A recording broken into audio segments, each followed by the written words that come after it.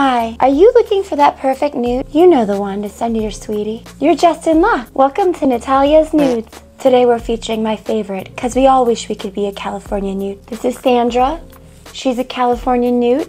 Careful, this newt is slippery when wet, which is most of the time because Sandra's an amphibian, with morphology specifically adapted for aquatic environments. Perfect for that Mediterranean climate, but she's flexible. She has a very wide distribution. Be sure to rate her on WikiFeet. And just when you thought Sandra was too hot to handle, there are so many more newts. The genus Serica has 4 species. They make up the Pacific newts. Or if Sandra's too tame for you, get a load of Greg, a rough-skinned newt. He's built for water, but crunchy enough to kick it with those hippies in Santa Cruz. But wait, there's more. I know they're so cute you just want to eat them up, but don't do it.